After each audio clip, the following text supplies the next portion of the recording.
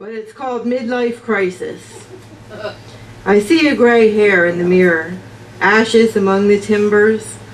How I long to be a child again, to run wild and free, to play in the grass, to face the world fearless and innocent.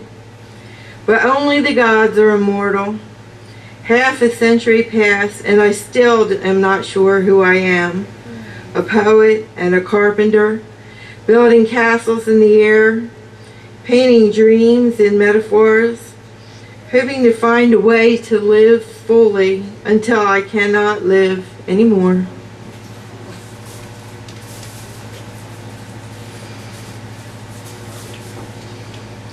This one is the poem I wrote for my nephew.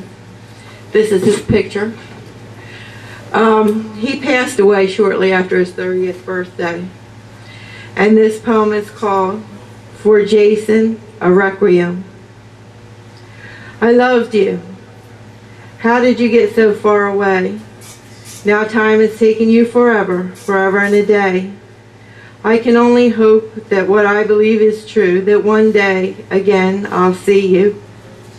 One day I will see you again. Until then, beloved friend, child of my sister, father, son to someone, I believe that in time to come, in green fields, we will sit down together, and we'll dine, and we'll drink the holy wine, and God will smile upon us.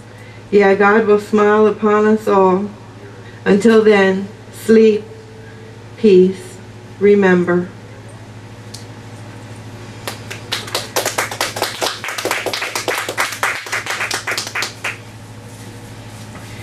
This poem is called Why Me? And there's a story behind it. I actually wrote this for Montel Williams. And what happened is that I was going through kind of an emotional crisis. At the same time, he first found out that he had MS.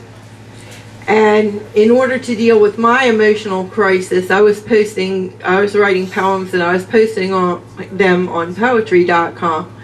Well, he had made a contest where if you entered one poem, he would donate $1 a poem to his MS Foundation. And this is called Why Me? There was a time when I knew joy, and joy knew me as well. And my light shone from inside out, and everywhere it fell. Then came the darkness with the pain. The clouds of disappointment grew, along with fear, anger, hate, and jealousy of those I knew that wouldn't have to suffer much. It is a bitter pill I take, knowing that life may pass me by. I looked to the heavens and I cried out, why me? Why now? Why? God, in his loving, gentle voice, said, child, you know that life is a gift. I gave with wisdom and my love, and I gave you this so you would learn to live. That was a great inspiration to me, too.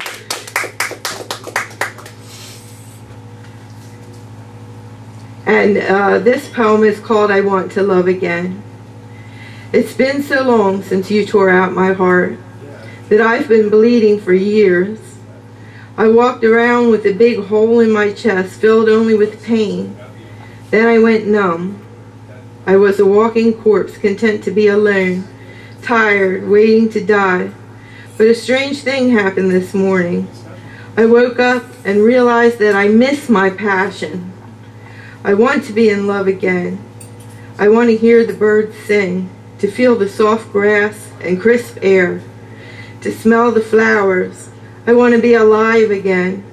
I want to risk the pain of losing myself in order to gain a better half, one that can live with full conviction.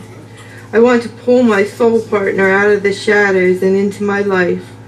I want to live until the final curtain is drawn and there is nothing left to give. I want to love again, this time forever.